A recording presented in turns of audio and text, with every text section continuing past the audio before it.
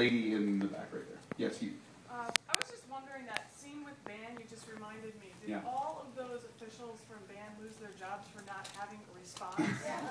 No, all those people from band are still there. Okay. I guarantee you, if you ask that question today, they'd have an answer like that. But it was amazing. All those people are still there. When the film premiered at Sundance, Beth Jones, the Superior Technology girl, was there. And people went up to her afterwards and were like, "Oh my God, you're so great in the movie. It was so wonderful that you did this. You guys come off so great. Thanks for coming, guys. Thanks for coming out." I promise the Q&A will get more interesting after you leave. Oh,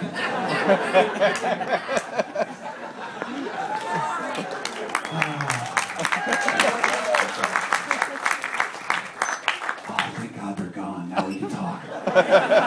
Yes, ma'am. Right here. What's the best piece of advice you can give to a filmmaker or a writer when it comes to maintaining their artistic integrity if they're dealing with product placement? Oof. Sorry. Wow. Yeah, don't wear this jacket. That's exactly right. That was his answer. I'm giving him full credit for that. What's the best advice I could give to somebody who's dealing with product placement? I mean, the biggest thing is you should try to push back and maintain as much control as you can. The thing that we were really, persistent about was maintaining creative control of the project, making sure that it was our vision, it was our direction. What I wanted this film to be was what was continuing to drive our story. What I love in the film is you do see things start to be corrupted along the way, which I think is great. You see, we have to do interviews here. I can only eat this. We can only drink that. I can only drive this. So you start to see how that influences even the film we made, which so works for this movie. Maybe when you start watching TV shows and suddenly you see somebody who only drives like Cadillacs, and you're like, that guy's too poor to drive a Cadillac. Why is that? Or something. You'll start to question things.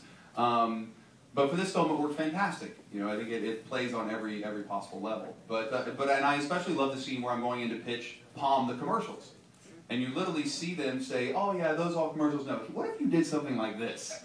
And so you see them literally tell me what they want the commercial to be, and so you see the commercial, get kind of produced and played out. And the way that this film was structured, where it plays into the whole truth in advertising section, where kind of makes you question, can you really believe what you see in commercial? I love that, the way that whole thing works. So, the greatest advice is, fight for as much as you can. Fight for as much control, fight for as much influence, and don't give up, until ultimately you feel like you can't get another inch.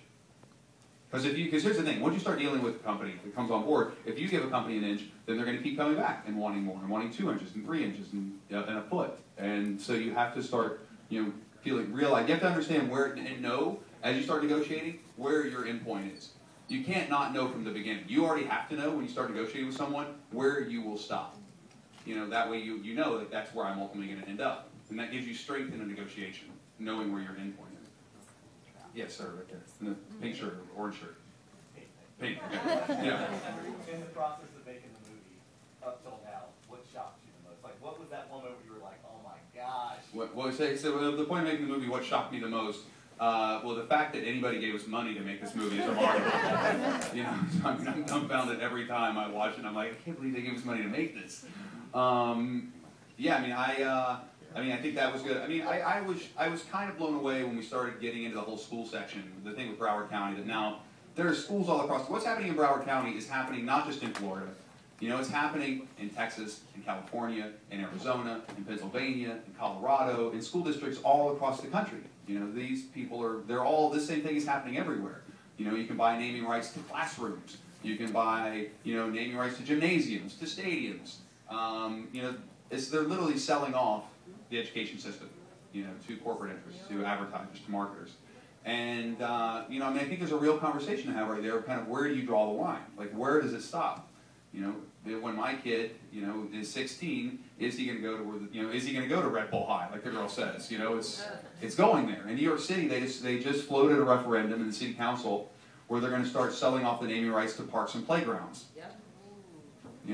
That's where we're going. Pretty soon I'll be able to take my kid to the Pepsi playground in Bank of America Park, where we can go on the Cheetos slide, on the Hostess Twinkie merry-go-round. It's crazy, but that's literally where we are. We're literally getting into a world where everything's going to be brought to us by a sponsor. Yes, sir. So, in the script, or the narrative, you ask the question, the effect, you expressed it really well, with the curiosity around the effect Yeah. At the end of the film, it says, you say marketing works.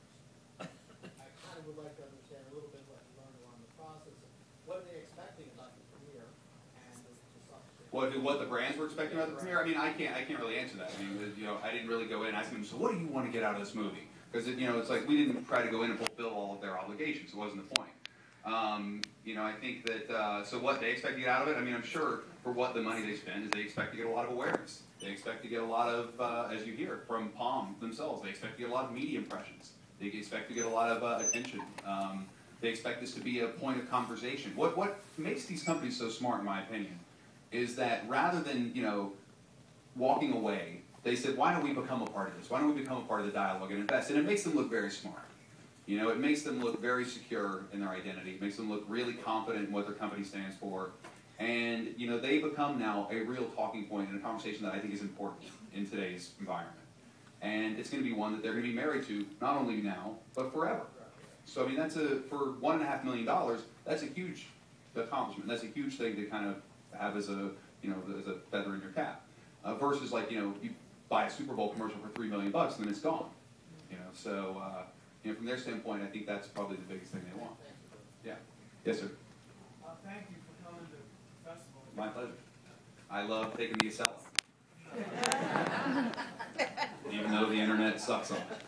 But the Acela is great.